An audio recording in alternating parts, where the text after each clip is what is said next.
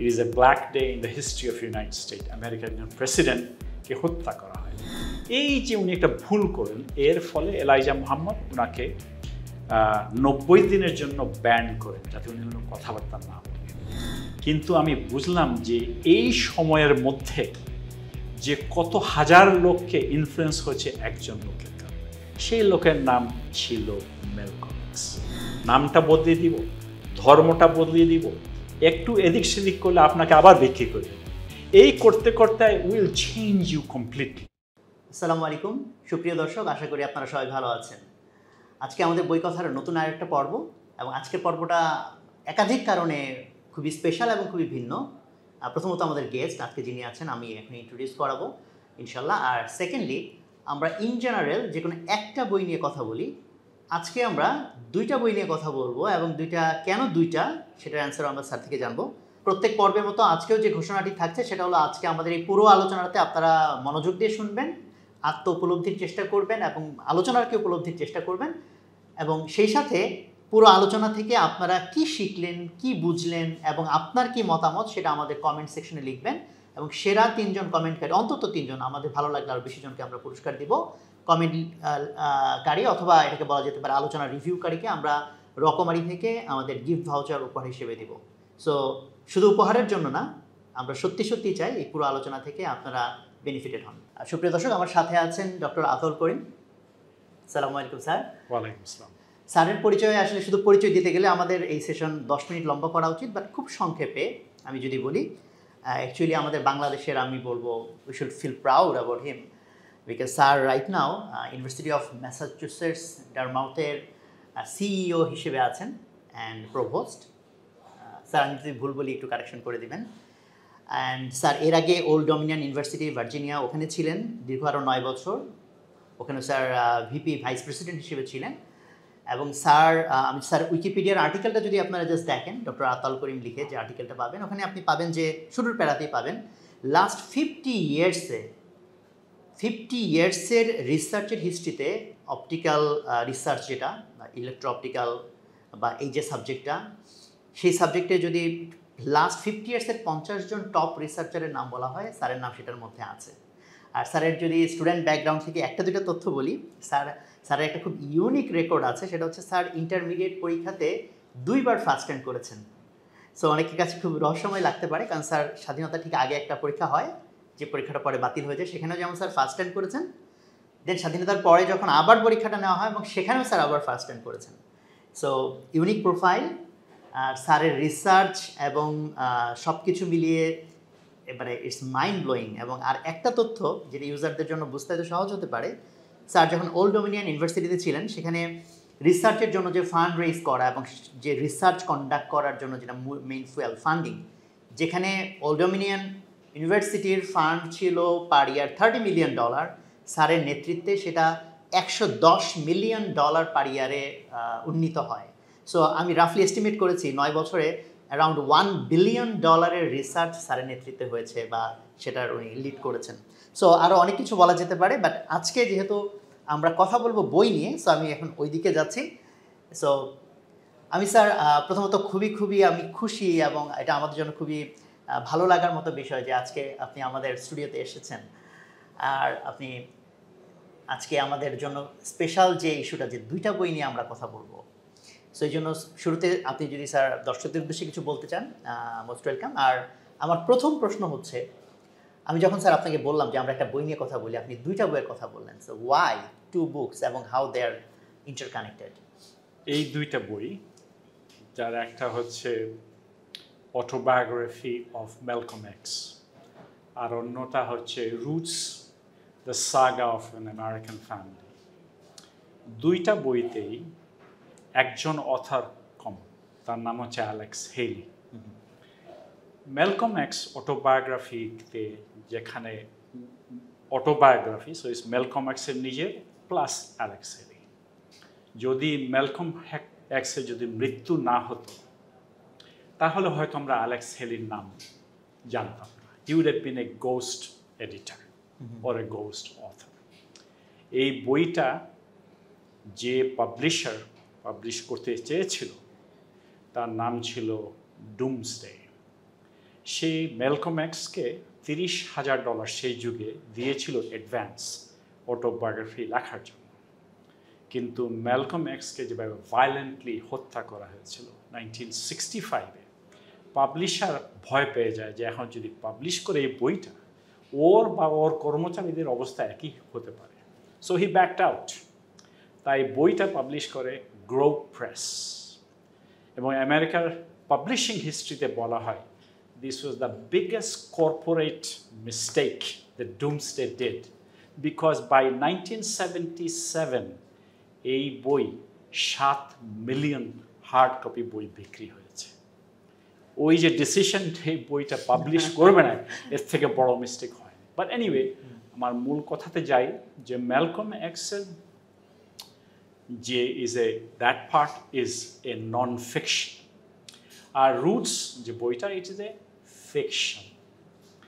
Both, so one is a real story and one is a story but possibly mixed with things that are historic, but you can say, oh, this may be true or this may not be true. It's just like a historical storybook.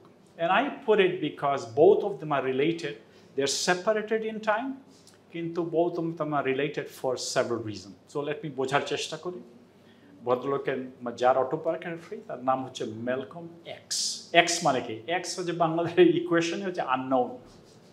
So যেসব আমেরিকাতে যারা বুঝতে পেরেছে বা realise করেছে যে আমাদের নামগুলো জোর করে স্লেভ মাস্টাররা দিয়েছে, তাদের প্রোটেস্টে তারা ওই লাস্ট নামটা সরিয়ে ম্যালকম এক্স বা ম্যালকম 2X বা ম্যালকম ওয়াই অর ম্যালকম জি, এই টাইপের প্রচুর নামকরণ হয় আমেরিকাতে।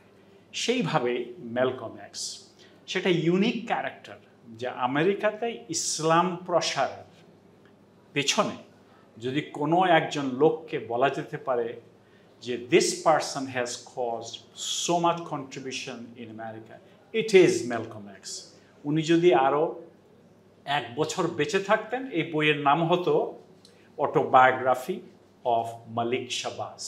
Malik for Malcolm, Shabazz for X. This is how history has talked about. What is important to understand, যে ম্যালকম এক্সের জন্ম হয় একটা শহরে, এটা ওমাহা নেব্রাস্কাতে, এবং সেই একটা গরিব ফ্যামিলিতে জন্ম হয় এজ ম্যালকম লিটল। অবশ্যই বুঝছেন লিটল হচ্ছে তার বাবার নাম। তারপর তারা কোনো এক সময় ল্যান্সিং মিশিগানে আসে। ল্যান্সিং মিশিগানে থাকা অবস্থায় বাবা কোনো একটা কন্টেস্টেবল রিজনে থাকে, তার মৃত্যু হয়। কিভাবে মৃত্যু হয়, কেউ মেরে ফেলে, এটা কেউ বলতে পারবে না। মা ইভেনচুয়ালি একসময় পাগলাগারোতে যায়। কিন্তু ওখানে কিন্তু স্যার আমি মানে যতগুলাতে দেখলাম এটা নিয়ে ডিসকাশন, ওখানে তো বলছে যে হোয়াইট সুপ্রিমিস্টরা এই কিলিংয়ের পিছনে ছিল। ইয়েস, এটাই মনে করা যায়, but there is no proof. অনেক হত্যার কোনো পিছনে কোনো কারণ খুঁজে পাওয়া যাচ্ছে না। But let's say he died or skilled and eventually মা মানসিক ভারসাম্য হারিয়ে ফেলে। ভারসাম্য ফেলে, দেন শি ওয়াজ ইনস্টিটিউশনালাইজড। তারপরে ম্যালকম এক্স মা মানে ওই পাগলাগারোতে যাওয়ার পরে হি মুভ টু বস্টন। বস্টন আমি যেখানে থাকি আমার বস্টনে। ওয়েন হি কেম দেয়ার, সেই সময় অ্যাজ এ ইয়াং পারসন ওর ওই লাইফের ওই সময়টা আছে, যেহেতু বাবাও নাই মা নেই, কিছুদিনের মধ্যে সে অপরাধে ঢুকে যায়, ক্রাইম মোডে ঢুকে যায়। এরকম করতে করতে মনে করেন স্ট্রিট ক্রাইম, ছোটো ক্রাইম থেকে বড় ক্রাইম, এরকম করতে করতে eventually he gets arrested and he is put in jail. 10 বছরের জেল হয়। তাকে কিন্তু 6.5 বছর পর ছেড়ে দেওয়া হয়। এই 6.5 বছরে এটা জীবনের, এটাই গল্পের মূল কথা, autobiography. He transformed himself, he becomes a self learn people, and in this process এই সময়ে জেলখানার ইন্টারাকশনের থ্রুতে আমেরিকাতে সেই যুগে একটা ইসলামের একটা let's say N earlier version of ইসলামের একটা মুভমেন্ট ছিল। এটার নাম মুভমেন্টটা ছিল নেশন অফ ইসলাম। এটা লিড করতেন এলাইজা মোহাম্মদ। এই ম্যালকম এক্স এলাইজা মোহাম্মদের মনে করেন সেই মুভমেন্টের উনি সদস্য হন। জেল থেকে বের হওয়ার পরে হি জয়েন্ড জেলখানে তো বোধহয় তার এক ভাই বোধহয় তাকে বিয়ে করেছিল, এইভাবেই হয় আর কি। আর এক ভাই থেকে হয়েছে, থ্যাংক ইউ, ইয়েস তাই হয়েছে, এবং ওনার আরও ইন্টারাকশন হয়েছে। বাট মোস্ট ইম্পর্টেন্ট জেলখানা before becoming converted to be a member of Nation of Islam, the thing that is important to realize that a man who had no education became educated by reading. এবং reading এরকম is not one or two, hundreds and thousands of books he read. Estimate করে তো বোধহয় জেলখানায় everyday 15 hours at least সে পড়ছে। হ্যাঁ, এটা হচ্ছে ওদের নিয়ম অনুসারে এর বেশি পড়তে পারবেন না, কিন্তু এ লোক এমনভাবে পড়তো ওই অন্ধকারের মধ্যে করে করে তার চোখ টোক নষ্ট হয়। সে অজস্র বই পড়েছে। তার বইয়ের সাধারণত হচ্ছে ইতিহাস, slavery, history of obviously, and sociology and anthropology and political theory and communications. এই জিনিসগুলোতে he became a master. উনি যখন বাইরে আসেন আর এলাইজা মুহাম্মদের মিশনে যোগ দেন, it turned out he was more powerful as a speaker than Elijah Muhammad. ELISA মুহাম্মদের অর্গানাইজেশনে প্রায় বাই দ্যাট টাইম প্রায় বলতে পারেন নাম্বারটা আমরা কন্টেস্ট করতে পারি 50,000 থেকে 1 লক্ষ মেম্বার যারা নেশন অফ ইসলামের মেম্বার। তারা সেই যুগে যেটাকে ইসলাম বলে মনে করতো সেটাই তারা প্র্যাকটিস করত। সেটারও আরও অন্যরকম, আমি সেখানে যাব না। তো এই থাকা অবস্থায় হি needed A speaker. Malcolm x was that speaker. So Malcolm এক্সের সময়ে বলা চলে এই মুভমেন্টটা আরও র্যাপিডলি রাইজ করে বিকজ অফ হিম। এর মধ্যে বড় বড় কয়েকটা ক্যারেক্টার অ্যাটলিস্ট আমরা এদেশেও বাংলাদেশেও জানি। একজন হচ্ছে মোহাম্মদ আলী, বক্সার, করিম Abdul Jabbar, basketball player, right? এরকম আমরা যারা মনে করি এইসব এন্টারটেনমেন্ট দেখি, এসব বড় বড় ক্যারেক্টার যারা মুসলমান আমেরিকাতে, এরা এই ম্যালকম এক্সের হাতে এরা মুসলমান হয়। So if you studied him and his speeches, you will know what it is. But what is important to understand, উনি জেলখানায় 6 বছর ছিলেন, আর এই এলাইজা মুহাম্মদের সাথে টোটাল আরও মনে করেন 8 থেকে 9 বছর ছিলেন। এরকম সময়ে আমেরিকার প্রেসিডেন্ট জন এফ কেনেডিকে হত্যা করা হয়।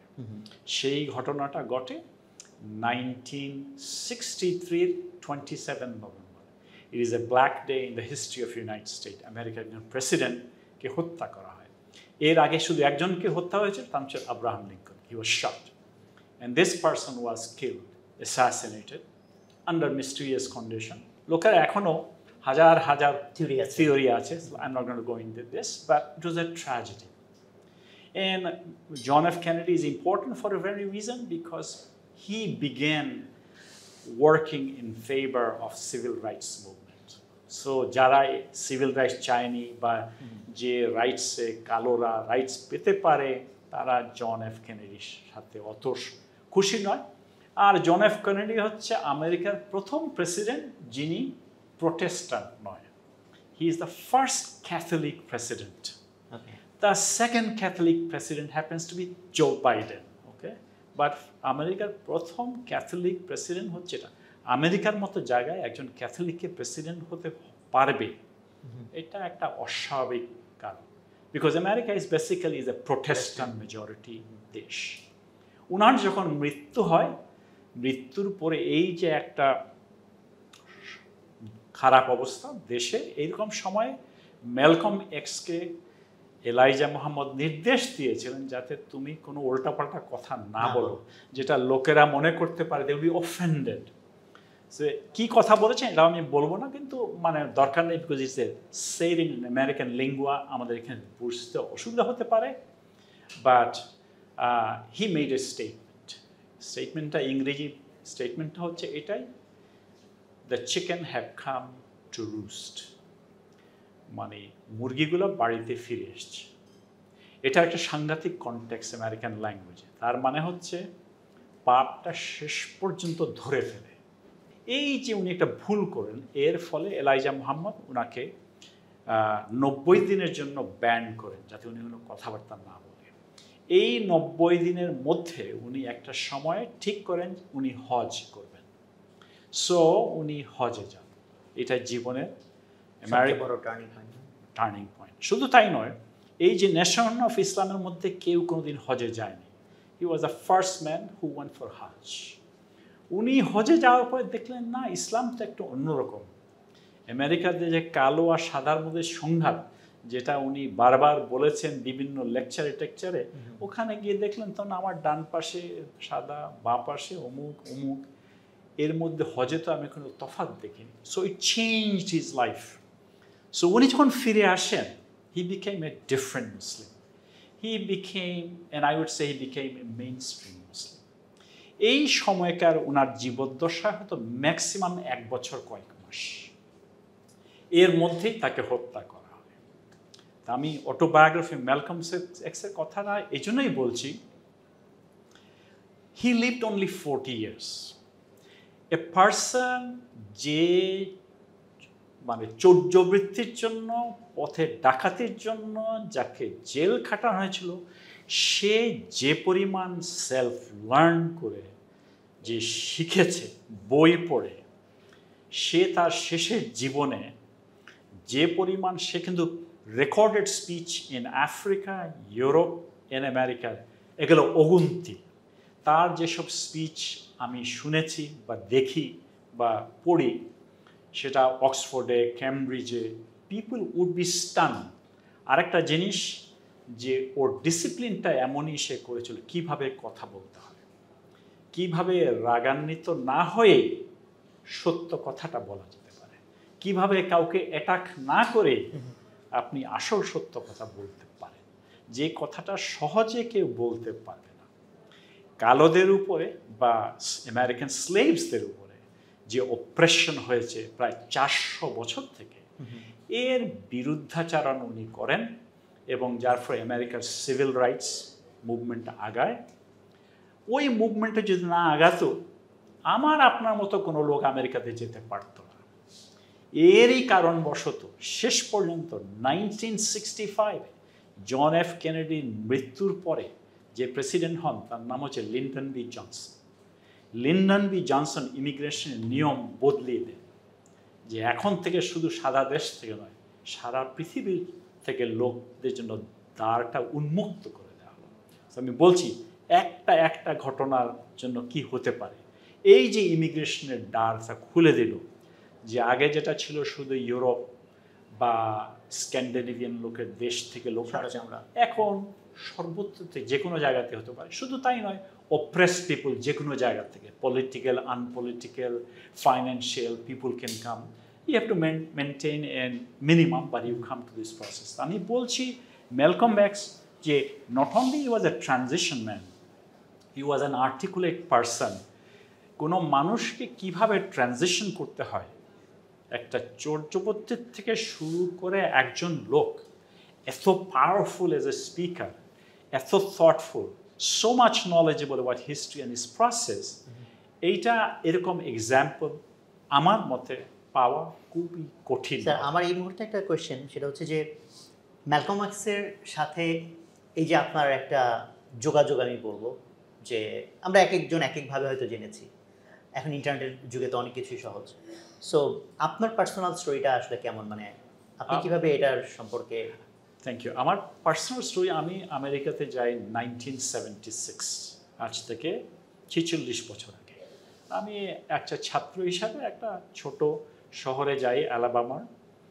সেই ছোট শহরে খুবই কম বিদেশি লোক, ছাত্রদের মধ্যেও সংখ্যা খুবই কম। তো আমি ওখানে যাই। আমার যখন কোনো একটা ফার্স্ট বা সেকেন্ড বা থার্ড শুক্রবার আসলো, মনে হয় একটা জুমার নামাজ যদি কোথাও পড়তে পারতাম খুব সুবিধা হতো। ফার্স্ট জুমার নামাজ পড়েছিলাম এক হাজব্যান্ড ওয়াইফের সাথে, আমার 3 জন, হাজব্যান্ড ইমাম আর আমি আর ওনার ওয়াইফ হচ্ছে মুসাল্লি। ওদের বাসারে, এটা আমার প্রথম জুমা। যাক, আমার মনে একটা আফসোস যে এখানে এসে কি আর জীবনে কি জুমা নামাজ হবে কি হবে না। সো আমি একদিন এটা মলে একটা জায়গায় হাঁটছি, করতে করতে আমি একজন আফ্রো আমেরিকান মুসলমানের সাথে দেখা হয়। সে কি আফ্রো আমেরিকান মুসলমান সেটা আমি জানি। তার ব্যবহার, কথাবার্তা দেখেই মনে হলো এই লোকটাকে ইনফ্লুয়েন্স ফর গুডনেস সামহাউ। সে লোক জুতো পালিশ করে এবং জুতো রিপেয়ার করে। তা আমেরিকাতে আপনার ধর্ম কি, এগুলো সব খুব সাংঘাতিক প্রশ্ন, এগুলো কেউ স্মরণ করবে না। আমি খুব তার কাছে গেলাম, ভিড়লাম, সে দোকানে গেলাম, আমাকে বললো তোমার কি কোনো জুতোর দরকার আছে? বলল না, আমার কোনো দরকার নেই।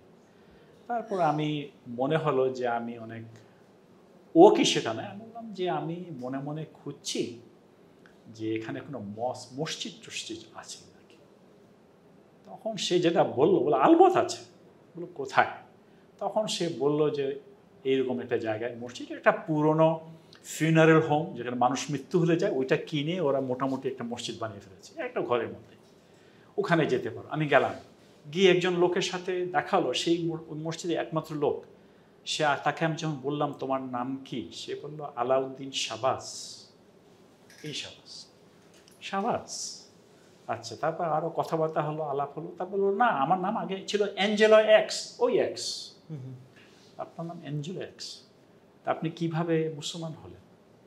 তখন সে বলল, আমি দেখলাম ওর সাথে আমি যত ঘনিষ্ঠ হলাম, কোথাও দেখলাম এরকম হাজার হাজার লোক আমেরিকায় যারা নেশনস অফ ইসলামে ছিল, ওরা ধীরে ধীরে ইসলামে এসছে। হ্যাঁ, কারণ সে তো অ্যাসাসিনেটেড হলো ম্যালকম এক্স 65, তার আপনি গেলেন স্যার হচ্ছে 76, মানে কত 11 বছর পর। 11 বছর অলরেডি সেই ইনফ্লুয়েন্স তো ব্যাপকভাবে ছড়িয়েছে। এই যে তখন ফার্স্ট টাইম বুঝলাম যে ম্যালকম এক্স মারা গেছেন যখন আমি ক্লাস 7-এ এই দেশে, কিন্তু আমি বুঝলাম যে এই সময়ের মধ্যে যে কত হাজার লোককে ইনফ্লুয়েন্স হয়েছে একজন লোকের কারণে। সেই লোকের নাম ছিল ম্যালকম এক্স। এই আমার একটা আর্জ হলো ওর সম্বন্ধে জানবো। So I started reading. The first thing that I could read is this book. In fact সেই বইটা আমি তো বলেছি উইদিন প্রায় 7 না 8 মাসের মধ্যে ওভার 6 মিলিয়ন কপি বিক্রি হয়েছে। এটা যে কোনো লাইব্রেরিতে গেলে পাওয়া যাবে, পড়তে পারেন।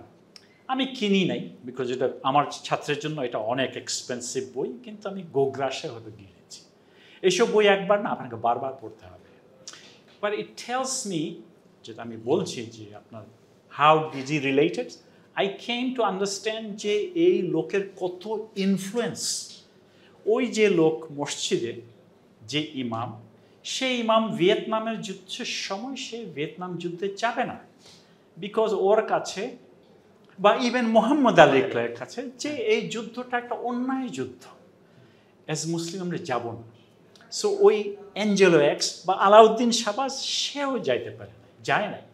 তাকে যখন ইউএস মার্শালরা মসজিদে এসে তাকে, not in Alabama but in ফ্লোরিডাতে, তাকে যখন কাছে ভিড়েছে, সে রাজি হয় নাই, তখন অ্যাক্সিডেন্টালি হোক বা ইচ্ছাকৃত করেই হোক গুলি বেরিয়েছে। সেই গুলি আলাউদ্দিন শাহবাজের পায়ে লেগেছে। আমার সাথে যখন দেখা হয়, সে যখন ইমাম, ওর একটা পা খোলা, উনি ওই একটা পা বের করে দিয়েই উনি সেজদাতে যেতেন। তারপর ওই লোকের সাথে আছে, এর কথা যখন শুনলাম, এটা আমার বোঝানোর কারণ আছে। অ্যাঞ্জেলোকে আমি যখন খুব ঘনিষ্ঠজন হলাম, দেখলাম অ্যাঞ্জেলো এক্স তার মানে তার অতীতকালে সে একটা বেশ্যা চালাতো, তার একটা ব্যবসায়ী ছিল বেশ্যা, দ্য প্রস্টিটিউশন। এভাবেই সে তার জীবনযাত্রা করছিল। এই করতে করতে সেই লোক যার এখনকার নাম আলাউদ্দিন শাহবাজ, আমেরিকাতে এগুলোকে বলা, এইসব লোকদেরকে বলা পিম্প, সে হি ওয়াজ ডুইং পিম্পিং। সেই লোক এক সময়ে এই ম্যালকম এক্সের কারণে হি বিকেম মুসলিম। শুধু তাই নয়, এই আলাউদ্দিন শাহবাজ আমার দেখা হওয়ার আগে he did his PhD in Doctor of Divinity in Religion, Comparative Religion. So can you believe? O prostitution চালাতে থেকে সে হয়েছে যে হি লার্ন কম্প্যারেটিভ রিলিজন। লোকের সাথে যখন দেখা হয়, আমি ফার্স্ট টাইম বুঝতে পারলাম, আমি বাংলাদেশের একটা নর্মাল ফ্যামিলি থেকে এসছি, কিন্তু রিলিজিয়ন সম্বন্ধে, কন্টেম্পোরারি রিলিজিয়ন সম্বন্ধে, কম্প্যারেটিভ রিলিজিয়ন সম্বন্ধে আমার প্রায় যেটুকু জ্ঞান, তার শুরু এই লোকদের হাত দিয়ে, অ্যাঞ্জেলো এক্স। সে হচ্ছে এর প্রোডাক্ট। আমি এইভাবেই দেখলাম সারা দেশে এরকম হাজার হাজার মানে খুব অসাধারণ মিল কিন্তু ম্যালকম এক্সের সাথে। সেও খুব ডার্ক একটা টাইম, তারপর তার এনলাইটমেন্ট থ্রু পড়ালেখা অ্যান্ড দেন তার রাইজ। আলাউদ্দিন শাহবাজ সিমিলার পিম্পিং এর মধ্যে ছিল। শুধু তাই নয়, এই আলাউদ্দিন শাহবাজ তার ওয়াইফ যে, তার সাথে আমার এবং আমার ওয়াইফের অত্যন্ত ঘনিষ্ঠতা, যতদিন পর্যন্ত আমরা এক কাছাকাছি ছিলাম। সেই sister Mariam, she is now a physician.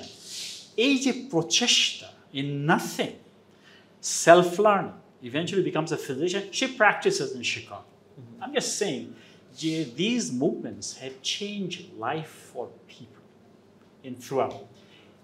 আমি যখন not then, তার 20 বা 25 বছর পরে আমি যখন ওহায়োতে ছিলাম, আমি নিজে জেলখানাতে যেতাম। কেন?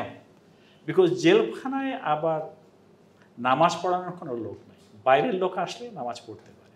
সো আমি যদি কোনো শুক্রবারে যাই, হয়তো নামাজটা আছে হইতেও পারে। So I was licensed to go to jail. এবং আমি এরকম বছরের পর বছর গেছি। ওরা হয়তো নামাজ পড়া, ইমামতি করার জন্য।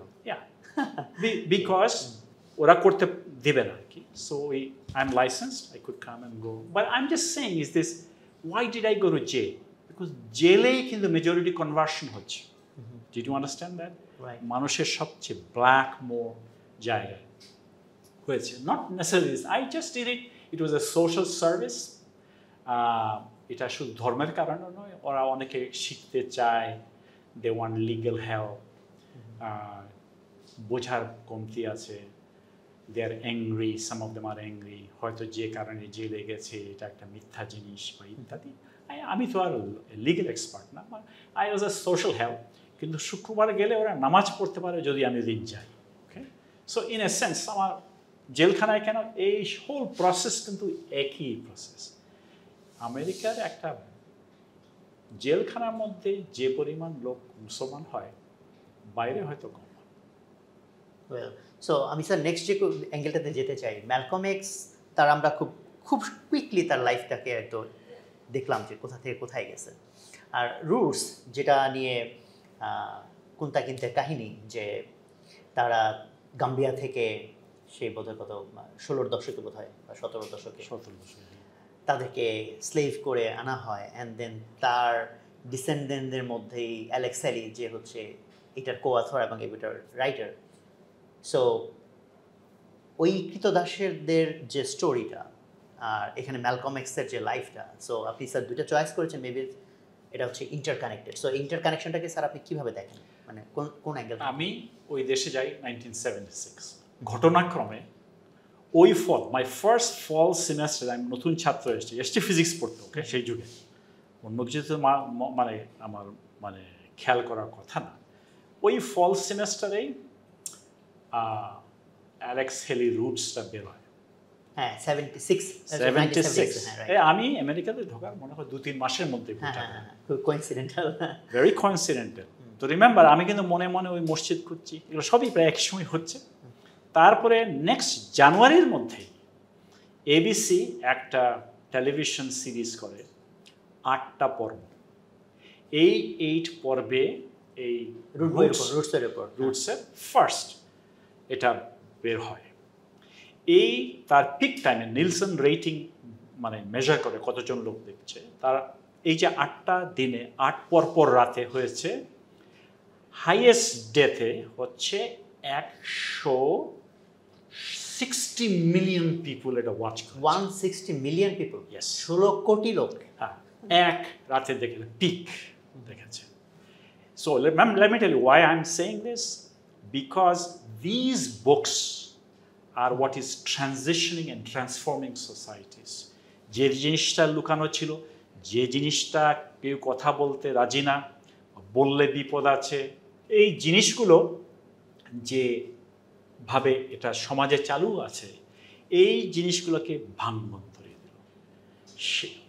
আপনি যদি মনে করতে পারেন বারাক ওবামা প্রেসিডেন্ট হতে পারতো, না, ইম্পসিবল, ইজ ইম্পসিবল। এইসব লোককে আপনি যদি না অ্যাট্রিবিউট করেন, হইতেই পারে না। বারাক ওবামা মধ্যের নাম কিন্তু হুসেন, মনে থাকে জানো, রাইট? মিডল নেম হুসেনওয়ালা একজন লোক আবার প্রেসিডেন্ট হতে পারে আমেরিকাতে, তাও আবার কালো, right? These are happening because of this. So let me tell you what this story is. So before I read Malcolm X, I have seen the movie. That drove me to read this book. Movie though is always a small version of the actual book. Book is more fascinating. And I have read it many times. But what is to be understood, যে আমি যতটুক বলতে পারি সংক্ষেপে বলবো যে স্লেভরা আসতো একটা ত্রিচক্রের মধ্যে থেকে। আপনার যখন একটা জাহাজ আপনি ভাড়া করবেন, আপনি একটা ব্যাংক থেকে লোন নেবেন। সাধারণত এই ব্যাংকটা হচ্ছে লর্ডস ব্যাংক ইন লন্ডন। ওদের কাছ থেকে আপনি লোন নিয়ে আপনি একটা জাহাজ ভাড়া করলেন। এই জাহাজ নিয়ে আপনি আসবেন আফ্রিকায়। আফ্রিকায় এসে এখানে মানুষ ধরে এদেরকে এই আপনি জাহাজে লোড করবেন। এই জাহাজটা আমেরিকার কোনো একটা জায়গায় যাবে, সেটা আমেরিকাও হতে পারে, সাউথ আমেরিকাও হতে পারে, যাবে। সেখানে এই লোকগুলোকে আনলোড করা হবে। এই খালি জাহাজে কটন, সুগার কেন, বিভিন্ন রকম জিনিস লোড করা হবে। এগুলো যাবে ম্যানচেস্টার ইন ইংল্যান্ড। সেখানে এগুলাই কাপড় তৈরি হবে। ওই কাপড়টাই কিন্তু ভারতবর্ষে আসবে। এই কাপড়টাই শেষ পর্যন্ত আমেরিকাতে যাবে। আমি যদি এখানে ভারতে যদি কাপড়টা বিক্রি করতে হয়, আমি as a British I make sure এখানে যারা কাপড় টাপড় করে এদের সবকে ডিস্ট্রয় করে দেব। আপনার ওই যে মসলিন টসলিন সব ফিনিশড। এখন আপনি ওদের ওই কাপড়টা আপনি এখানে কিনতে হবে। এই যে একটা বিজনেস প্রসেস। সো এই যে three route, Lloyd bank to Africa, two Africa two Americas, and America's back to England. So it seems like যে অ্যালেক্স হেলি, আমি গল্পটা এখন রিভার্স করে বলছি। অ্যালেক্স হেলি তার 6 পুরুষ আগে লোককে এদেশে নিয়ে এসেছে। সে কে সেটা সে মোটামুটি তারা জানে, বিকজ এই গল্পটা ফ্যামিলির তাদের ওরাল ট্র্যাডিশন তো অনেক ভেরি স্ট্রং। শুধু আমেরিকায় না, আফ্রিকাতেও স্ট্রং। ওইভাবেই একটা গল্প আরেকজনের কাছে গিয়েছে। গল্পটা হয়তো বদল হতে পারে, ভুল হতে পারে, নড়াচড়া হতে পারে, বা দেখা গেল এই করতে করতে অ্যালেক্স হেলির ঠিক আগের উনি যে মা ওয়াজ educated, first educated in this chain of family. She actually went to college. There she married a husband who was educated too by meeting in the university. So Alex Haley is kind of a person who is blessed from both mother and father. He becomes an educated person. He becomes a media person. He joins National Guard. উনি সেই হিসাবে British মিউজিয়ামে যখন যাচ্ছেন, then he saw Rosetta in British Museum. রোসেটার আরবি শব্দ হচ্ছে রাশিদা। উনি রোসেটা দেখে ভাবলেন যে এইখানে ব্রিটিশ মিউজিয়ামে people have research in figured out এই রোসেটা আফ্রিকার কোথার থেকে আসছে। আমি কি কোনোভাবে জানতে পারবো না যে আমার পরিবারটা কোথার থেকে আসছে? He began this process. His process involved a research over 25 years in 3 continents that involved close to 60 to 70 different libraries over a lifetime. So, গল্পের একটা জায়গায় আসে আমি বলছি যে যখন উনি ওনার মাকে বা ওনার দাদিকে জিজ্ঞেস করেছেন, ওদের শুধু এইটুকুই মনে আছে, প্রথম পুরুষ যে আসছিল তার নাম কোনটাকে। ওরা এরপরে কে কিছুটা জানে, কিন্তু হদিশ নাই কে কোথায়। কিন্তু স্লেভের একটা বড় কারণ হচ্ছে আপনাকে যদি স্লেভ বানানো হয়, নামটা বদলে দিব, ধর্মটা বদলিয়ে দিব, একটু এদিক সেদিক করলে আপনাকে আবার বিক্রি করে দেব। এই করতে করতে will change you completely. Eventually you will lose the language, culture, everything. So কিছু যদি মনেও থাকে 7 পুরুষে, এটা অত্যন্ত কষ্টকর। সো এনিহাউ অ্যালেক্স হেলি was able to figure out, উনি যেটা বুঝতে পেরেছে, সেই ফার্স্ট পার্সন তার নাম হচ্ছে কুন্টা কিন্টে সাধারণত মিউজিক গিটারকে বলতো খো, নদীকে বলতো খুম্বাগালাম। এটা আফ্রিকান শব্দ। এটার মানে কি সে জানে না। সে ছিল মান্ডিঙ্গা, এরাও জানে মান্ডিঙ্গা একটা গোত্রের নাম। সো অ্যালেক্স হেলির রিসার্চের সময় he runs into an expert who is expert in মান্ডিঙ্গা language and সেই যাকে এক্সপার্ট প্রফেসর হচ্ছে university of Wisconsin in Madison, তার সাথে যোগাযোগ হয়, দে সেট টুগেদার, মেট টুগেদার, তারপরে হি ওয়াজ এবল টু আন্ডারস্ট্যান্ড যে খো যে ওয়ার্ডটা, এই ওয়ার্ডটা মান্ডিঙ্গা ল্যাঙ্গুয়েজে হচ্ছে খোর। ওই যে লোকটা এসে বলছে বেহালারকে বলছে সে খোর, ওইটুকু, সো দে আন্ডারস্টুড ওই ল্যাঙ্গুয়েজটা হচ্ছে মান্ডিঙ্গা। দেন নেক্সট থিং যে বলছে কুম্বা গালাম্ব, well কুম্বা then understood is the short form of Gambia. Okay, and Kumbagalam, and the other part is river. So he understood it is possible. ওই নদীর আশেপাশেই ওরা হয়েছিল গাম্বিয়াতে। কোথায়? সেই নদীর পাশে কোনো একটা জায়গায়। So he comes to Africa, এবং আফ্রিকাতে আসার পরে উনি দেখলেন আফ্রিকাতে অরেল ট্রেডিশন ইজ ভেরি স্ট্রং। তখন একজন লোকের সাথে এভাবে একজনের রেফারেন্স নিতে নিতে নিতে নিতে একটা মানে অরেল হিস্টোরিয়ানকে পাওয়া গেল, যে তার সাথে সে ওই কিন্টার যে ফ্যামিলি, এই গোত্র, এই গোত্রের গল্প বলতে পারে। সো হি গোজ দেয়ার। গোত্রগুলো এরকমই যে ওরা যখন গল্পটা বলবে, একটা গল্প হয়তো 3-4 দিন লাগতে পারে বলতে পারে।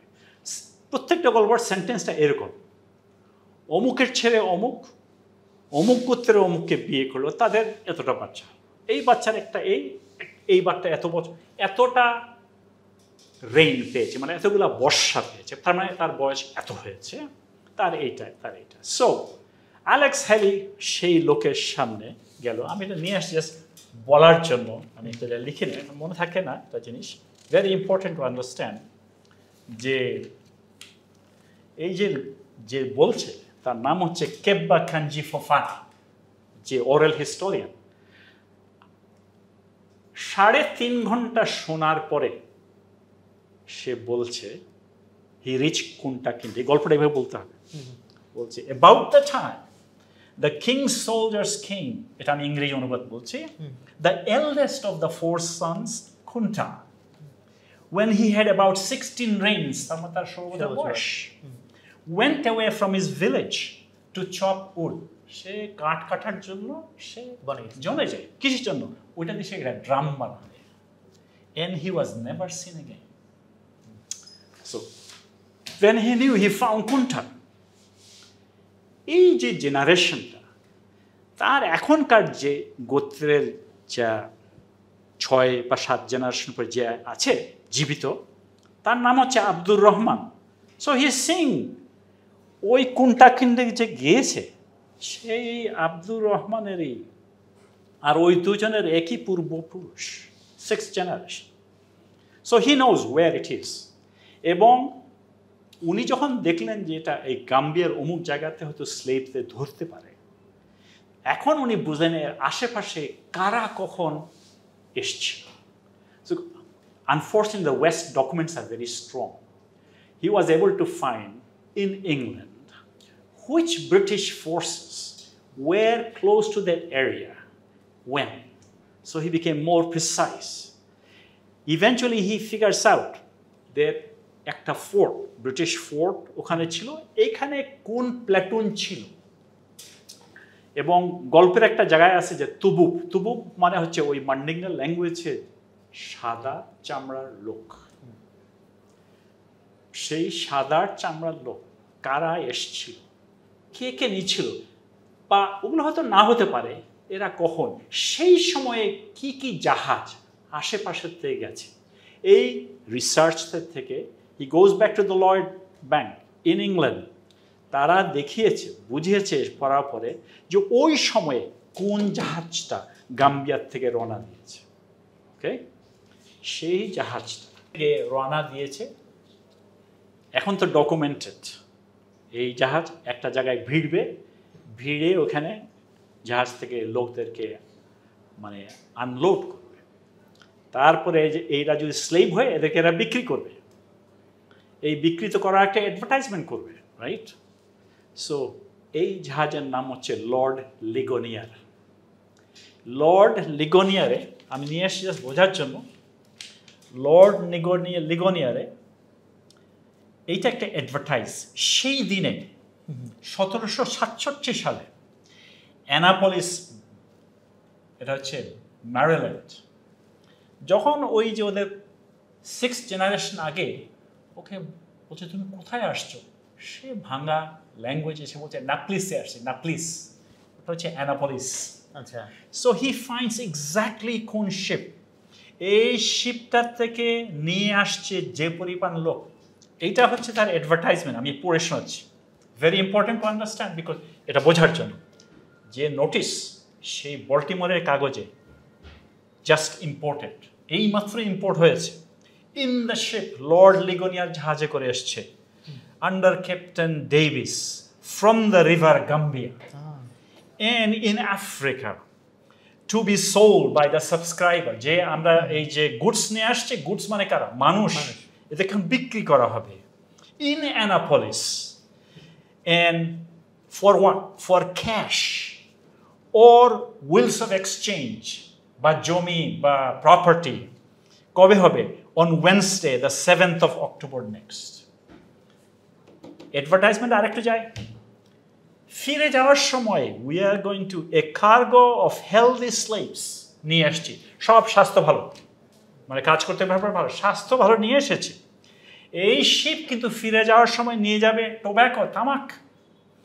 এই টোব্যাকো টু লন্ডন, ফিরে যাব অমুক তারিখে, তোমাদের যদি তামাক বিক্রি করতে হয় আমাদেরকে তামাক দাও, 61 স্টার্লিং নিব পার টন কিনবো। সো আমি স্লেভ নিয়ে আসছি, এখন বিক্রি করব, যাওয়ার সময় তামাক নিয়ে যাব। So any person that will contract for a quantity of lumber is also excited. আপনার কাছে অনেক কাঠটার যদি থাকে সেটাও ভালো, আমি কাঠ নিয়ে যাব। So I am just saying these are historical process যে once he figured out Ligonier, then he understood কোথায় এই ঝাঁজটা এসছে। এইটুকু জানে যে লোককে বিক্রি করেছিল তাকে জোর করে যে নাম দিয়েছিল, এই নামটা ছিল টোবি। এখন হি আন্ডারস্টুড ওই ভার্জিনিয়ার আশেপাশে কোর্ট ডকুমেন্টে সে প্রায় কয়েক বছর গবেষণা করার পরে সে দেখেছে তার কয়েক মাস পরে একটা ট্রানজ্যাকশন হয়েছে। সেই ট্রানজ্যাকশনের মধ্যে প্রায় 200 একর জমি এবং টোবিকে বিক্রি করা হয়েছে, and টোবি। Okay, so do you see how the research is progressing? So he understood, আমি অনেক ফাঁক ফোক রাখছি, এটা অনেক সময় নিতে হবে, যে he is understood গাম্বিয়া, পূর্বপুরুষ এসছে অ্যানাপোলিস, তাকে বিক্রি করার পরে তার নাম হয়েছে টোবি। টোবিকে যে কিনেছে, কেনার পরে এই লোকটা ছিল হেডস্ট্রং ছিল, সে হি ওয়াজ এ ফ্রি ম্যান সারা জীবনে, এবং সে 4 বার পালানোর চেষ্টা করে। চতুর্থবার যখন পালানোর চেষ্টা করে, সেই যুগে একটা চাকরি ছিল, এটা বলে স্লেভ ক্যাচার। এটা আপনি যদি কোনো স্লেভ পাগলিয়ে যায়, আপনি ওদেরকে হায়ার করবেন, ওরা ওকে ধরার চেষ্টা করবে। সো আবার ওই পত্রিকায় অ্যাডভার্টাইজমেন্ট করবে। ওকে যে স্লেভ ক্যাচাররা ধরেছিল 4 নম্বর পা, তারা বললো এর সবচেয়ে মানে শাস্তি হবে একটা পা যদি একটু কেটে দেয়, ওর পাটা কেটে দেয়, যার ফলে সে কিন্তু আর চাষাবাদ করতে পারছে না, রাইট? সো কেটে দেওয়ার পরে এই লোকটা শেষ পর্যন্ত যে অরিজিনাল নিয়ে এসেছিল, সে ফ্রাস্ট্রেটেড, সে এটা বিক্রি করলো তার ভাইয়ের কাছে। ভাইয়ের প্রয়োজন ছিল একটা ড্রাইভার, এক ঘোড়ার গাড়ির একটা ড্রাইভার। সে হলো ঘোড়ার গাড়ির ড্রাইভার, এবং সে এটাই তার চাকরি। এই চাকরি করার সময় ওর যে কুক ছিল আরেকজন স্লেভারি, তাকে সে বিয়ে করে, তাদের একটা বাচ্চা হয়। এই বাচ্চার নাম হচ্ছে কিসি। এই কিসির লাইফটা ওয়াজ নট ব্যাড। বাবা মা দুইজন স্লেভ, বাবাকে অ্যাটলিস্ট ফিল্ডে কাজ করতে হচ্ছে না, তারা মোটামুটি একটা, বলবো না যে অ্যাটলিস্ট সেই যুগের অন্যান্য স্লেভের তুলনায় মোটামুটি ভালোই চাকরি বলতে পারে।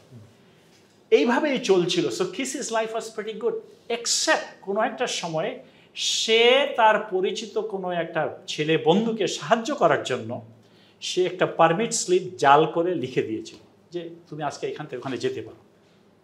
এভাবেই ফ্রিডম ওয়াজ রেস্ট্রিক্ট। সেই ছেলেটা যখন যায়, তাকে সে ধরা পড়ে। তখন থেকে মাটা যখন দেয়, তখন সে বলেছে কিসি এই প্যাসটা দিয়েছে, প্যাসটা জাল করে দিয়েছে। এই ক্রাইমের জন্য কিসিকে বিক্রি করে দেয়, বিক্রি করে নেয় একজন লোক। সেই লোক হচ্ছে সে আরেকজন স্লেভ ওনার, তার প্রফেশন হচ্ছে সে মোরগের খেলা করে, ইন আদার ওয়ার্ডস মোরগ ফাইট করে, এটাই হচ্ছে তার ব্যবসা। এবং সে এটাই তার চাকরি, বিভিন্ন মেলাতে যাবে, মানে কক ফাইটিং হবে। এই লোকটি এই কিসিকে নিয়ে আসে, সে এই কিসিকে হি রেপস হার। সেই সুবাদে একটা ছেলে হয়, এই ছেলেটার নাম হলো জর্জ। এই জর্জ শেষ পর্যন্ত সে আবার চিকেন ফাইটিংয়ে সে ট্রেনার হয় তার বাপের জন্য, তখন তার নাম হয় চিকেন জর্জ।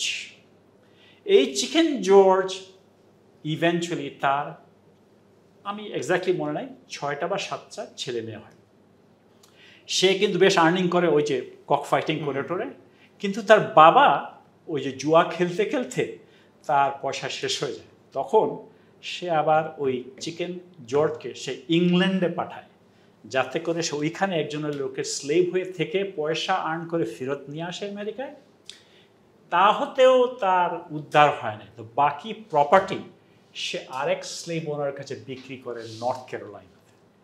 শেষ পর্যন্ত ফিরে আসলে পরে চিকেন জর্জ ওইখানে যায় নর্থ ক্যারোলাইনাতে। সেখানে থাকা অবস্থায় আমেরিকার সিভিল ওয়ার হয়।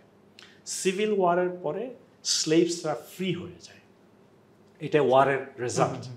যখন স্লেভ হয়, কিন্তু ওরা তো কোনো স্কিলস নাই, কি চাকরি করবে, সাধারণত এরা হতো শেয়ার ক্রপার। ওই মালিকের ওই খামারটাই সে চাষ করবে, একটা অংশ ওকে দিবে আর একটা অংশ, মানে আমাদের দেশে যেটা হলো বর্গা, হ্যাঁ এই চাকরি। কিন্তু এই ফ্যামিলি নর্থ ক্যারোলাইনা মনে করলো না, আমরা আর জীবনে এটা করবো না। তখন ওরা দেখলো যে টেনেসির একটা জায়গা আছে হেনেসি কিন্তু নতুন লোক হচ্ছে, এই ফ্যামিলিটা ওইখানে মুভ করে। সেইখানে থাকা অবস্থায় অ্যালেক্স হেলির মায়ের সাথে যার বিয়ে হয়, became one of the first educated family. তারপরে next generation Alex Haley. So I'm giving you the reverse story of it is. But most importantly, what I wanted to tell you of this story, this is just story of one family. But ওই যে মুভিগুলো হলো, এই মুভিগুলোর কারণে পুরো আমেরিকাতে তখন থেকে আজ পর্যন্ত genealogy became a real popular subject. মানুষ তার পরিবার কে কোথা থেকে এসছে, কোথা থেকে জানবে, এটা শুধু কালো নয়, সাদারাও জানে না। মানে এরা এত দেশ থেকে এসছে, এক জায়গাতে আরেক জায়গায় গেছে। America is a country of people who are moving all the time. আমি নিজে 11টা স্টেটে ছিলাম, এটা আমার 11th স্টেট। সো কে কোথা থেকে এসছে না আসছে, এই যে আন্ডারস্ট্যান্ডিং সিস্টেম আজকে আরও ডেভেলপড। এখন আপনাকে ডিএনএ টেস্ট করতে পারেন, এইটা করতে পারেন, আপনি এখন বুঝতে পারেন আপনার পূর্বপুরুষ কোথা থেকে আসছে কি না আসছে। একটা বড় এক্সপেরিয়েন্স পড়বেন বলবো, এটা গল্পের বাইরে। বাট এই যে প্রচেষ্টার ফলে আমেরিকাতে পিপুল আন্ডারস্টুড যে স্লেভারি যে কত রকম জঘন্য একটা ব্যবস্থা, এই ব্যবস্থাতে বেরিয়ে যে আমেরিকায় আসতে পেরেছে, এবং এসেও কিন্তু এখনো পুরোপুরি হয় নাই, স্লেভারি নাই, কিন্তু এখনো একটা রেসিজম একটা আছে। এটা হয়তো টেবিলের নিচে আছে, হয়তো ভাসমান নয়। কেন এটা বলছে, এখন লোকেরা বিকাম মোর সফিস্টিকেটেড, কীভাবে কথা বলতে হয়, এগুলো হচ্ছে কারেন্ট সোশ্যোলজিক্যাল ক্লাইমেট। বাট আমি বলছি এই জন্য আপনি যখন বলেছেন এই দুটা বই দে আর রিলেটেড ইন সামস। প্রথমত অ্যালেক্স হেলি is involve in both of this book. যদি ওনার মৃত্যু আরও কয়েকদিন পরে হতো, বই ছাপার পরে, আমরা অ্যালেক্স হেলির নাম কিন্তু দেখতাম না, he would have been A ghost writer. কিন্তু ওনার যখন মৃত্যু হয়ে গেল, so Alex হেলির name became public. আমি দুইটি কারণে যে দে আর related, but most importantly it tells me one from a fictional basis and one on a non-fictional basis. This is a real story of a person, and this is somewhat fiction because onek jinish imaginary, right? And I kind of thought I would raise both of this up, and you can ask me any questions so I can. মানে আমি এই জিনিসটাকে এইভাবে মানে করতে পারি, framing করতে পারি যে সেই যে কুন্তাকিন্তের কাহিনী যে তাকে এনস্লেভ করা হলো, দেন আমেরিকাতে আসলো, 6 পরস্পর অ্যালেক্সেলি, এবং সে কানেক্টেড হলো ম্যালকম এক্সের সাথে, এবং ম্যালকম এক্স এবং ওনাদের যে ফাইট এই রেসিজমের এগেইনস্টে, সো এটাকে একটা চেইনের মতো আমরা দেখতে পারি যে একটা ব্ল্যাক একটা অধ্যায়, একটা চ্যাপ্টার, এবং সেই চ্যাপ্টারকে ক্লোজ করার জন্য ম্যালকম এক্স এবং আরও মানুষজনের যে স্ট্রাগল। ক্লোজ হয়নি। প্রতিটি ফেব্রুয়ারি মাস ইউনাইটেড স্টেটসে এটাকে বলা হয় ব্ল্যাক হিস্ট্রি মান্থ। ফেব্রুয়ারি মাসের 21 তারিখে, আমাদের দেশে আবার 21শে ফেব্রুয়ারি, 21 তারিখে হি ওয়াজ assassinated, Malcolm X. That kind of is from, but all the things that is related to black pride, black nationalism, Pan-Africanism, they came forward. But his impact is much bigger. Nelson Mandela's struggle in South Africa is related to two persons, Malcolm X and Martin Luther King. দুজনই হত্যা হয়েছে। আপনি আফ্রিকার অনেক জায়গায়, আমার কাছে অনেক ছবি আছে, আপনি দেখবেন ছবিগুলোতে 3 জন লোক পেন্টিংয়ে, নেলসন ম্যান্ডেলা একদিকে, ম্যালকম এক্স একদিকে, মার্টিন লুথার কিং। আপনি যে আরও পিছনে যান, মার্টিন লুথার কিং অনেক সময় হি attributes his connection also with Mohandas Gandhi. Mohandas Gandhi কিন্তু সাউথ আফ্রিকাতেই ছিল, রাইট? সেখান থেকেই ওনাকে একটা ট্রেনের বগির থেকে ফার্স্ট ক্লাস থেকে ওকে নামিয়ে দেয়, তুমি এবার এখানে কেন, তুমি একটা শব্দের ব্যবহার হয়েছিল কুলিং, গেট আউট। সেই লোকটা শেষ পর্যন্ত ভারতে আসে, বেশে হি joined the Indian independence movement. তাকেও কিন্তু শেষ পর্যন্ত নির্মমভাবে হত্যা করা হয়েছে, রাইট? আজকের কারেন্ট গভর্নমেন্ট সেই হত্যাকারীকে কিন্তু এখন আস্তে আস্তে he's becoming more famous, Nathuram Godse. But I'm mentioning all of these characters, that these characters have changed histories, not only in one continent, perhaps in multiple continents, in multiple ways. তো sir, আমি এই যে এখন যেহেতু shortly আমরা বইয়ের কনটেক্সটটা জানলাম, আমি ওখান থেকে কিছু কানেক্টেড কোয়েশ্চেন একটু করতে চাই। ম্যালকম এক্সের লাইফ থেকে আমি এই কোয়েশ্চেনটা করতে চাই, যখন সে এই যে ডার্ক একটা জায়গায় চলে গেল, drug addiction and then robbery, তো এরপরে যখন সে জেলে গেল, এবং এই যে জেল মানে কি সবচেয়ে বটম একটা মানে টাইম তার, সো সেখানে গিয়ে একটা অনেক মানুষজন আছে যে এটাকে তার দিস ইজ দ্য এন্ড মনে করে নিয়ে আপলিফমেন্টের আর কোনো চেষ্টা নাই। ভাইরাস ঠিক সেই জায়গাটাতেই আমরা দেখলাম ম্যালকম এক্সের লাইফে সবচেয়ে বেশি প্রোফাউন্ড ইম্প্যাক্ট তার লাইফে তৈরি হলো জেলখানার টাইমটাতে। সো এই যে কোনো মানুষ সেখান থেকে আর উঠতে পারছে না, আর কোনো মানুষ প্রোফাউন্ডলি পজিটিভলি চেঞ্জড হচ্ছে, এটার পিছনে এটা কি তার লাক অর এটা তার চেষ্টা, মানে আপনি এটাকে কীভাবে ডিফাইন করেন? আমি মানে নট অনলি ইন জেল, মানে লাইফের যে কোনো পর্যায়ে কেউ যখন খুব একটা ডাউন টাইমে চলে যায়, সেখান থেকে সে ঘুরে দাঁড়ানোর আসলে ইনগ্রেডিয়েন্টটা কি? আত্মবিশ্বাস ওয়ান, আর একটা যে প্রচেষ্টা, and clearly there's somebody up there who has ulterior knowledge. All of these have to work in some fashion. You become faithful, you have to have a strong faith, strong conviction, and একটা প্রচণ্ড প্রচেষ্টা। কিন্তু প্রচেষ্টার জন্য তার মোটিভেশনটা কোথা থেকে আসবে? মানে প্রচেষ্টা চালানোর জন্য তো আমার একটা সেলফ ড্রাইভ লাগবে, তো ড্রাইভটা কোথা থেকে আসতেছে? His books. In other words, he read books, lots of books, এটা কোথাও লিস্ট নাই আর কি, lots of books, এটা হচ্ছে how do you recover yourself. এই যে জিনিসগুলো, remember I said he used to study psychology book, human development book. So these books self-learned, but he understood how you can beat the process.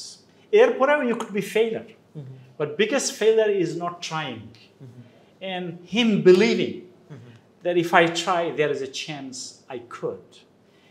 In his case, he did. Not only he did, he changed millions of people. আজকের আমেরিকার যে মুসলমান আছে, তার একটা বড় অংশ হচ্ছে ফ্রম সাউথ এশিয়া। এটা হচ্ছে ইন্ডিয়া, পাকিস্তান, বাংলাদেশ, শ্রীলঙ্কা, এইসব এলাকা। এটা হচ্ছে প্রায় অলমোস্ট 30%। আরেকটা অংশ হচ্ছে প্রায় অলমোস্ট 30%, এরা হচ্ছে যারা সেই আফ্রিকান আমেরিকান যাদের আমেরিকাতেই জন্ম। এই যে মুসলমান, এরা এদের প্রোডাক্ট। আর বাকি যা আছে 30%, এর মধ্যে ধরেন মনে করেন half of them is other converts in America, আর বাকিরা যা আছে এরা তো ইউরোপিয়ান কনভার্ট, মানে middle ইস্টার্নস and other also. So if I look at that, 1/3 of the current Muslims are coming out of these peoples and their contributions. তাহলে sir ওই জিনিসটাকে যদি তাহলে আবার একটু এভাবে বলি যে যখন সে জেইলে এবং যখন সে এরকম বই পড়ে না, দ্যাট ইজ এনলাইটেন্ড লোকজনের আইডিয়ার সাথে পরিচিত না, সো নাম্বার ওয়ান আপনি যেটা বললেন যে তার যে সেলফ কনফিডেন্স তৈরি হওয়ার কিছু নাই, বিকজ আমি তো নিজেকে এম্পাওয়ার্ড ফিল করতেছি না। অ্যান্ড বই পড়ার মাধ্যমে আমার ভিতরে একটা ইমোশন তীব্র হচ্ছে যে আমার অবস্থানটা কী এবং এখান থেকে মুক্তির রাস্তা আসলে কী আছে। সো তাহলে কি আমরা এটাকে বলতে পারি যে মানুষের এই যে জ্ঞান, এই জ্ঞানটা তাকে অনেকভাবে এম্পাওয়ার করে, একটা নাম্বার ওয়ান যে তাকে কনফিডেন্স দেয় যে এটার ওয়ে আউট কি, অ্যান্ড তাকে ইমোশনটাকে আরও চাঙ্গা করে দেয় যে এই হলো সিচুয়েশন অ্যান্ড এইটা হতে পারতো, these are the possibilities. So আপনি কি জিনিসটাকে মোটামুটি এইভাবেই দেখেন? আমি দেখি এই কারণে, because from his self analysis Malcolm X has shown and has talked about যে কেন অনেক লোক এই সিস্টেমে পড়ে কেন বেরোতে পারছে না। Okay. So one of the thing was black pride. Are you proud of yourself? If you don't have that, you are done. তা আপনি দেখবেন সেই যুগের লোকরা they are very well dressed. আপনি ওই ছবিগুলো যে দেখবেন suited, নোশন অফ ইসলামের ভিডিও তো আপনি দেখবেন suited, tight, সেটা মহিলাই হোক বা পুরুষই হোক, and look at their walking style. এটা ওটা শেখানো হয়েছে, you have to demonstrate yourself. কিভাবে কথা বলতে হবে, কিভাবে হাঁটতে হবে, কিভাবে তর্ক করতে হবে বা না করতে হবে, এই যে ট্রেনিং প্রসেসগুলো হচ্ছে from self realisation. One of his black pride. Second of his lesson is that human life is a mixture of both love and hate. You cannot progress until you know them, but until you can control both of them. This was, so you can see even in his speech, whether it's movie, books, or anything else, on Malcolm X, there are hundreds of books. Each time I get another book, I buy it. And by the way, I am fascinated because maybe another twist to it. So he teaches that. For a time, he even taught people, we are not going to buy anything from anyone. Because the moment you buy, you become indebted to these people. We'll grow our own food. We'll grow our own thing. So AJ self-processed. Then he identified that alcohol is a reason of destruction. যে সেটা native আমেরিকানই হোক আর slave হোক, এদের মাথাটা খারাপ করতে হলে আপনি অনেক বোতল ধরিয়ে দিবেন, and they are going to become alcoholic. That means they will not be in control of themselves. So look at this. He has understood what destroys people, whether it's smoke, dope, addiction, pride, self-reliance. This is what the movement taught. Now, আপনার প্রশ্ন ছিল উনি কি? These are the result of what he has learned.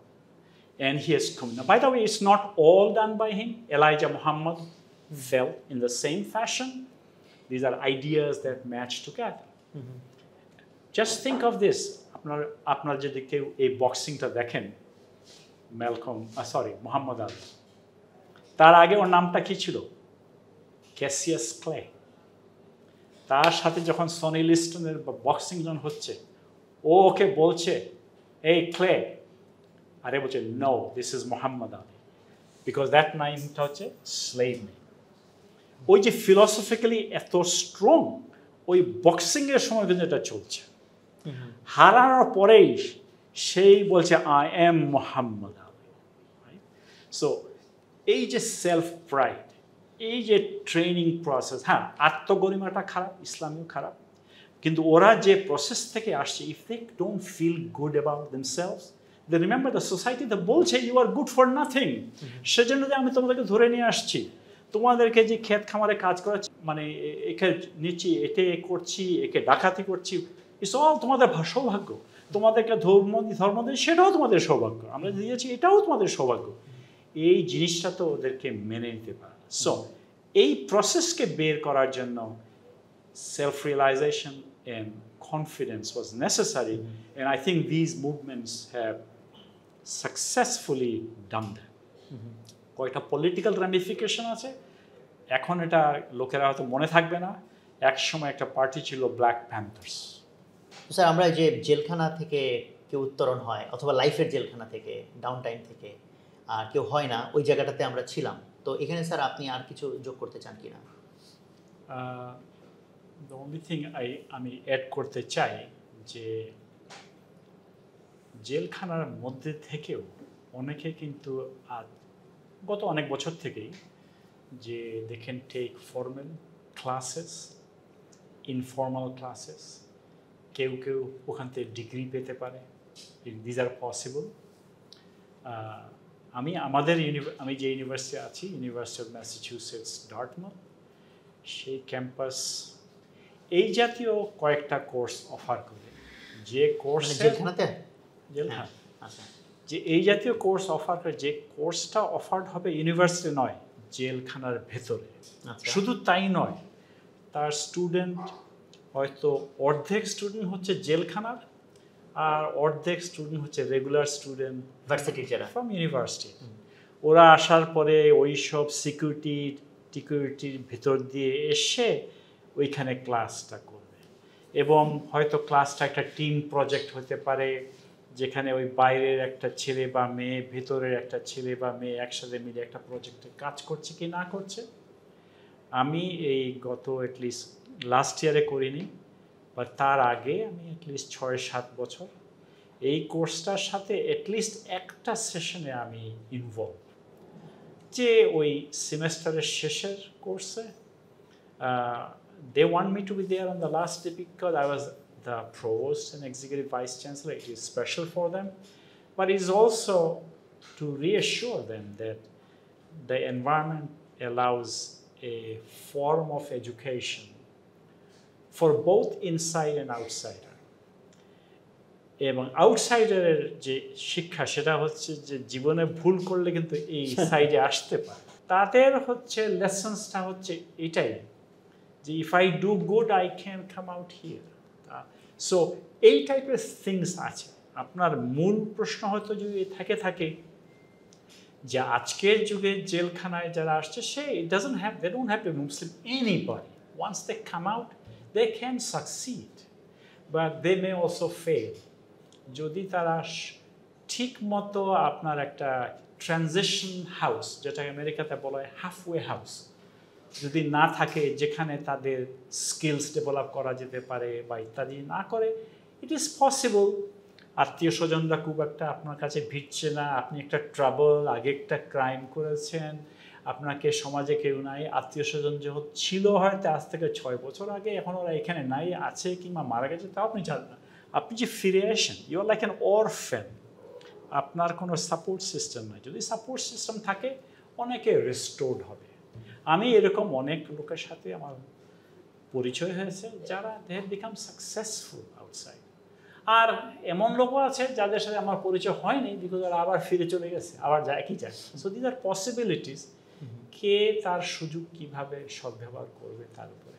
But training প্রসেসে you R told that if you cannot change, take control of your own, you go back to the same place. আপনি আসে আবার drug খাবেন, আপনি আবার এটা করবেন, আপনি আবার রবিং করতে পারেন, রাইট?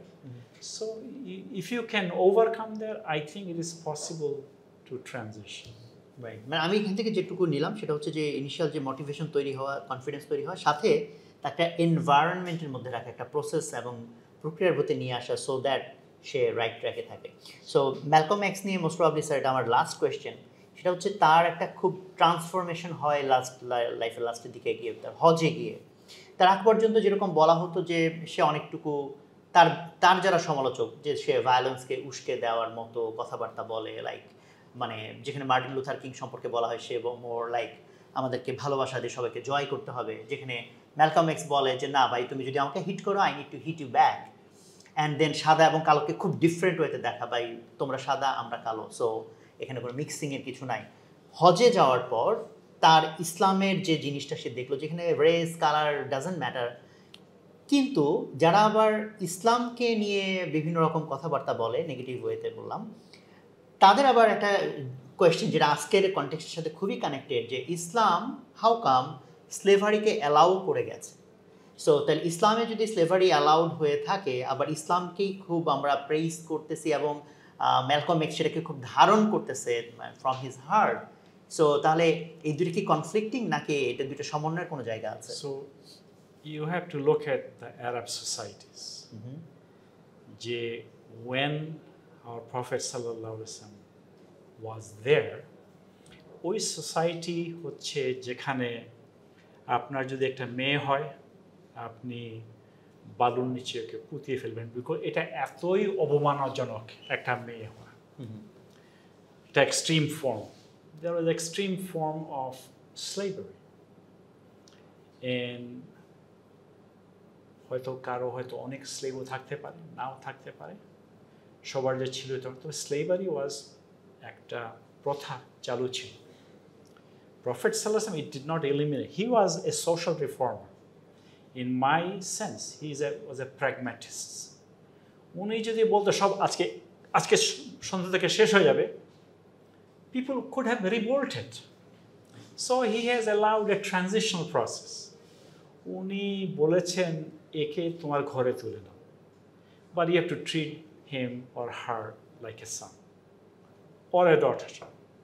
তুমি তাদের উত্তরাধিকার তুমি খাবে না, they need to get their share, they must be treated like your family. So what we saw in Prophet's life and beyond, they became normalized, যে ওরাই ওদের ছেলে মেয়েদেরকে বিয়ে দিয়েছে, they become eventually পুত্রবধূ বা জামাতা, এটা সেটাই হয়েছে এইভাবে। So it's not of the racism where আপনাকে হাত দিয়ে বেঁধে রেখেছে, but because they were allowed to transform themselves, that once people had Islam in their heart, the true spirit, they gave up on slavery. It took some time.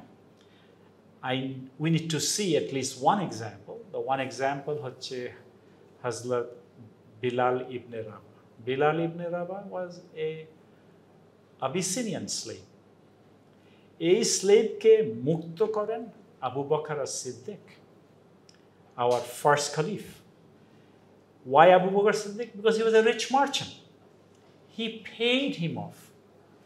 তার যে slave master ওকে oppress করছিল, তুমি give up on god, he didn't. He just kept on saying ahad and ahad. He kept on doing this. He rejected, and Abu Bakr's payment just kept on going up.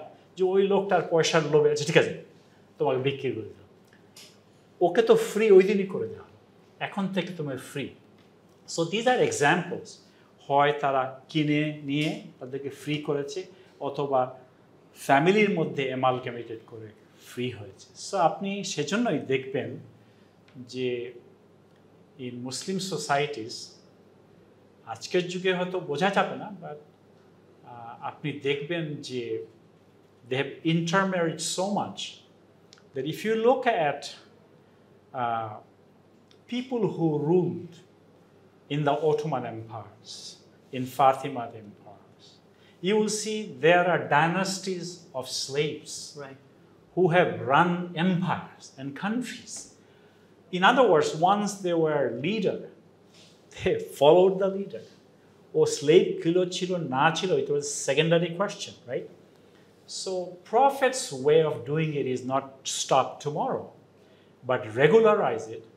And so Prophet says, mithur pore 2 থেকে 3টা expedition-এ খালিফরা কার হাতে পাওয়ার দিয়েছে? 2 জন স্লেভকে, তুমি এই army নিয়ে যাও।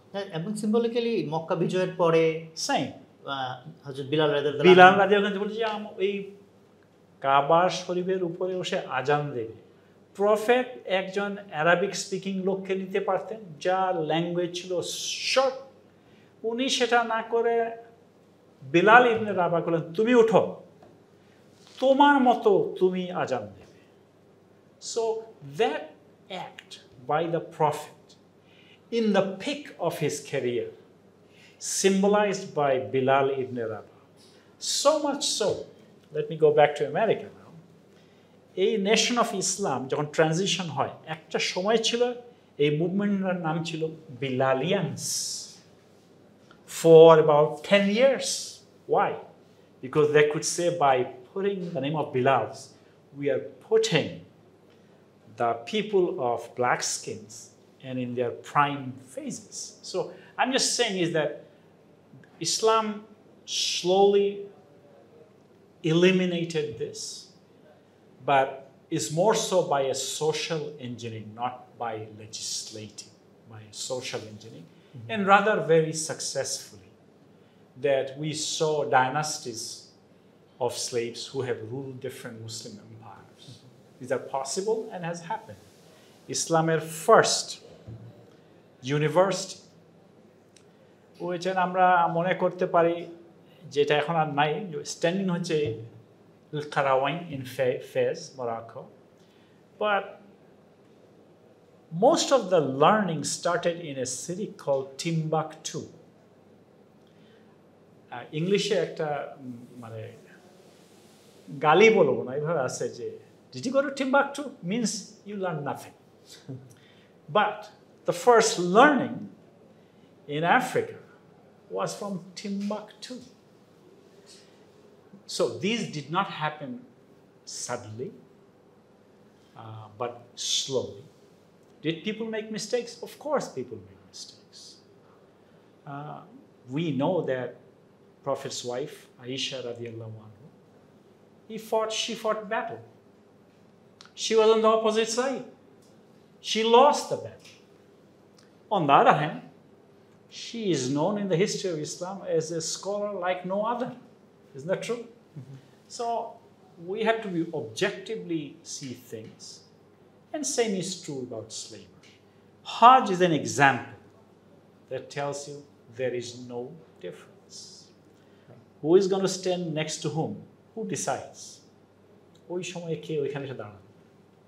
এটাকে বলে না আপনি অমুক পাশে দাঁড়ান? No, not at all. আপনি আগে আসলে আপনার লাইনের আগের কথা। ইমাম বলেই, মসজিদে বলে, যত আগে আসবেন বেটার। আপনি আগে আসছেন, সামনে দিয়ে আসেন, এটা বলছে না ইমাম? So these things are not on the basis of division. One of the reasons has Islam has attracted so many people, whether in Africa or in America or in these countries, is because of his role about, and I am saying nothing negative, but who are the first people who accept Islam? Oppressed people. ধনী লোকেরা, অবস্থাখণ্ড সমৃদ্ধ লোকেরা, এগুলো ফালতু জিনিস। ওরা সহজে, ওটা প্রফেটের সময়ও যায় না। যারা রিফিউজ, ইয়াং অপ্রেসড ওরাই গেছে, যাদের কোনো গত্যন্তর নাই তারাই এসছে, right? So in a sense এটাই ইসলামের story. Oppressed people are the ones who have joined this faith. This characteristic is also true for Christianity too, by the way. It's a similar characteristic, right, that they generally attract oppressed people. And it has different variation, but in Islam, definitely the oppressed people have reached out. তো sir আমরা Malcolm এক্সকে নিয়ে যে সবচেয়ে বেশি কথা বলছি, তো আমরা কি এখানে তাহলে এভাবে কনক্লুড করতে পারি সেই অপ্রেসড পিপলের একটা voice Malcolm x? It is. He articulated that voice. Right. Jeta, unfortunately, in his view, rightfully or wrongfully, that Martin Luther King was not as articulate. He has given famous speech too.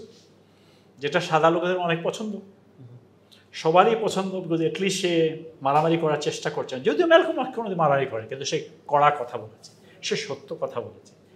Martin Luther king অনেক যে age if ওনার কাছে শত শত বছর সামনে এগিয়ে আছে। But Malcolm X was a little restless. He also understood আপনাকে সহজে কেউ কিছু দিবে না, you have to earn it. So some people would say, and might also say even now, even though the civil rights was won by Martin Luther King, this process still has not reached its final goal, maybe because Martin Luther King's role was not as aggressive. But because it was not, he was widely accepted by general public. But in the end of the day, I think how you spoke, each has a role. So when I look at it, I think Malcolm X's strategy, Martin Luther King's strategy, they are a bit dissimilar, but they are complementary, very necessary. If I look at Nelson Mandela, who learned from both of this, you will look at that person, what is his lesson? Martin Luther King was a priest. Nelson Mandela was not. Mandela was part of a communist party, you might say that, right? He was put in jail. So he did not necessarily project a religious perspective, but he benefited from both of them. And in a sense, forgive and forgive. A lesson he learned was an important lesson that he speaks from these people. Okay. So, any concluding remark? Anything?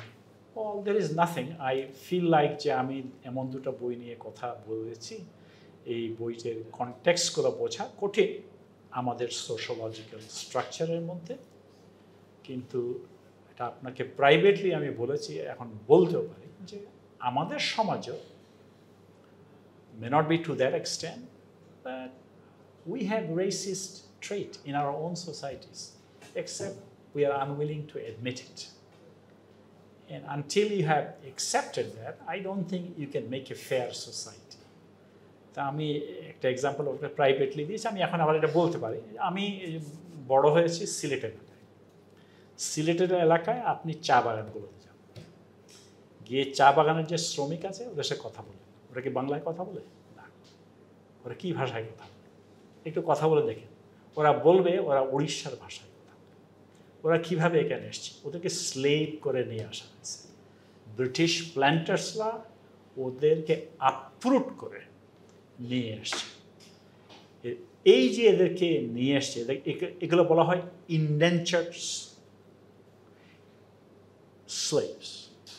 Just একটু modern version. ওইখানে গলায় বেঁধে নিয়ে গেছে, এখানে পয়সার লোভ দিয়ে নিয়ে আসছে। জঙ্গলের মধ্যে রেখে 15-20 বছর রেখে পাহাড় কোপায় চা লাগিয়েছে। চা হতে আরও 10 বছর লাগবে। এতদিন এদেরকে পুষেছে, যা বলেছে সেই করেছে, রাইট?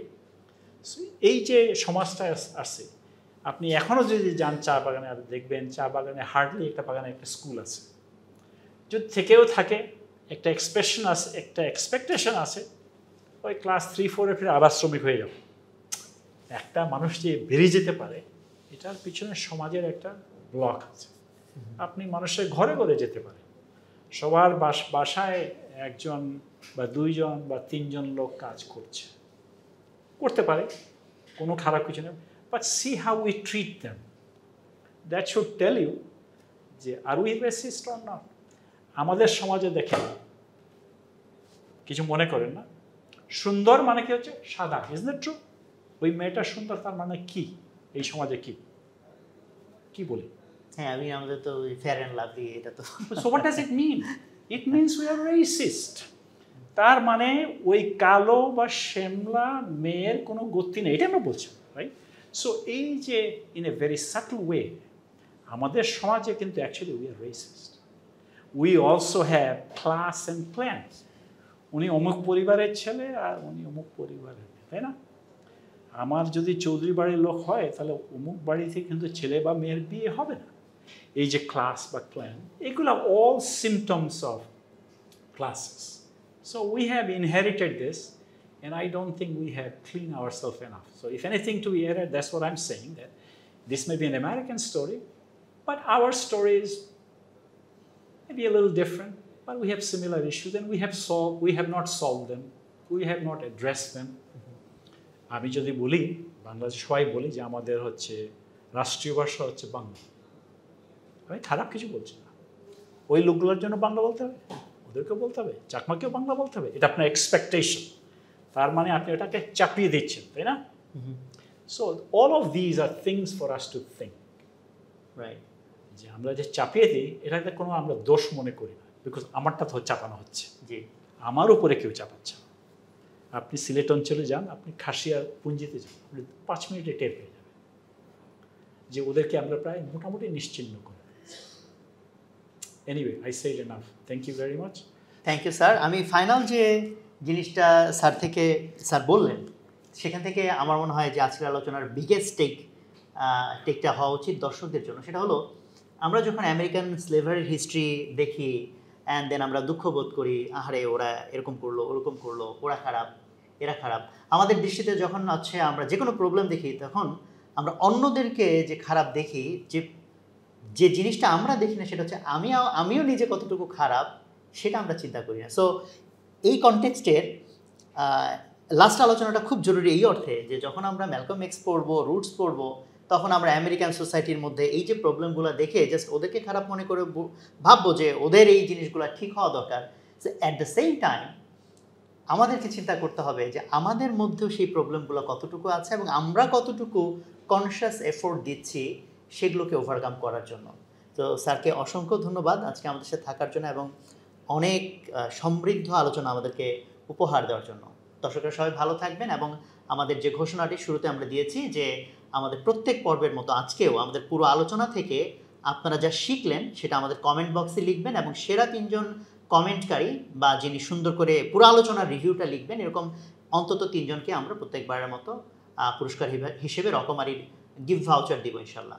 সো সবাই ভালো থাকেন এবং আমরা হাইলি রিকমেন্ড করি এই বইগুলি আপনারা পড়েন। ইভেন ম্যালকম এক্সের অটোবায়োগ্রাফি না শুধু, ওনার উপর আরও অনেক বই আছে, সেই বইগুলো ইজ হাইলি রিকমেন্ডেড। তো সবাই আমরা বই পড়বো, সমৃদ্ধ হবে এবং আজকের আলোচনাতেও ম্যালকম এক্সের লাইফের সবচেয়ে বড় যে টার্নিং পয়েন্টের একটা, সেটা হলো তার জেলখানায় এই হিউজ যে তার রিডিং, যেটা তার লাইফকে, শুধু তার লাইফকে না, তার থ্রুতে আরও মিলিয়ন্স অফ পিপলের লাইফকে চেঞ্জ করে দিয়েছে।